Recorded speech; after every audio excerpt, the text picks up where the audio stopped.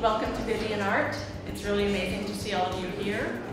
As many of you know, this is only our second exhibition after a huge rebrand, reimagining, and we're really excited that it's a solo exhibition with Bright Hilton. He went to OCAT and did his Bachelor of Fine Arts degree and went on to get a master's degree at the Chelsea College of Art in London, and actually spent some time teaching drawing at the Tate.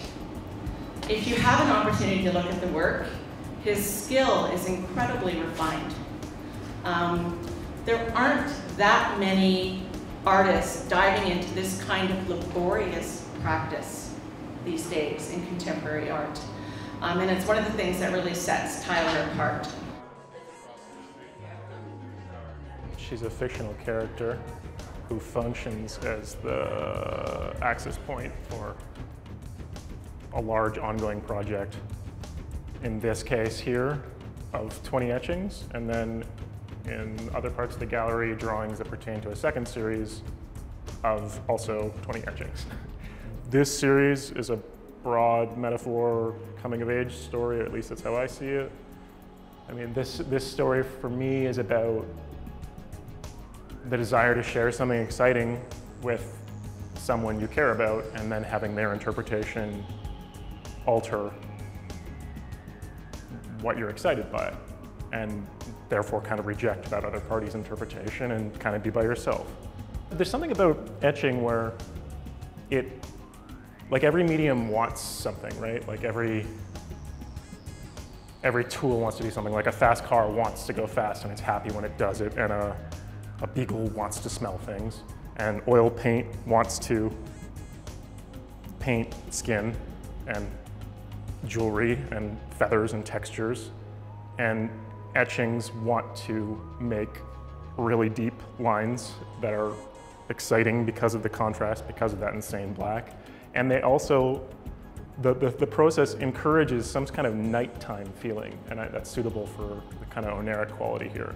Like if you think about, obviously Goya, but I mean almost everyone, even like political satirists, you know, turn of the century satirists, their stuff ends up feeling like it's coming out of the subconscious. And I actually suspect that a lot of etchings are made at night, where private stuff seems to come out of artists more easily. I'm not sure. I mean, at this point that's no longer true for me, but I think that that's probably part of it. But also, I mean, there's no such thing as a black, like an etching black. You know, I think that those are the most like sensuous and exciting and deep blacks in art. You know, I really like them, and I think that that's good for a kind of dreamy world. I don't know how many people in the room have ever even seen a silver point drawing, Okay. which is what all of these really light drawings are that you might think at first glance are graphite. So could you just briefly talk about that process? Sure. So silver point is started in the 12th century, and it was replaced by graphite. It's what it sounds like, which is a pointed piece of silver. Sometimes it's metal point. I mean, like there's copper, gold, silver, and brass in my drawings. And they all have very, very, very subtle tonal differences.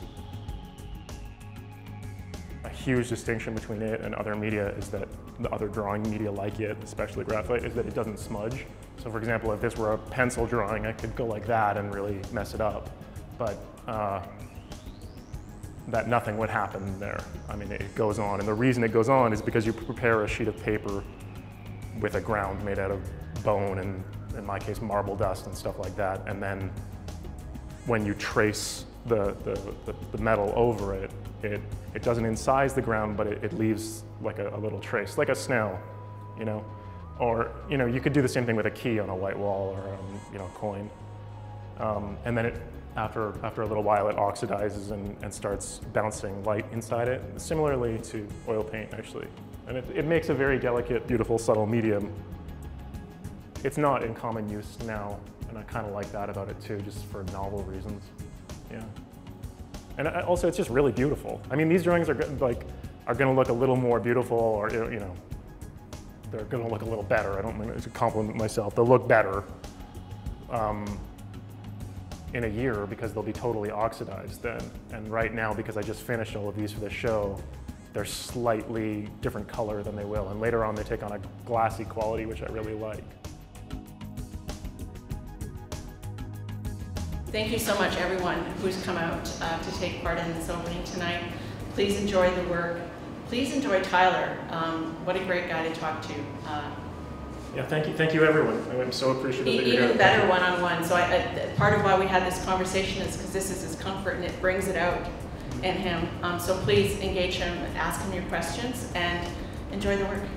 Thank you.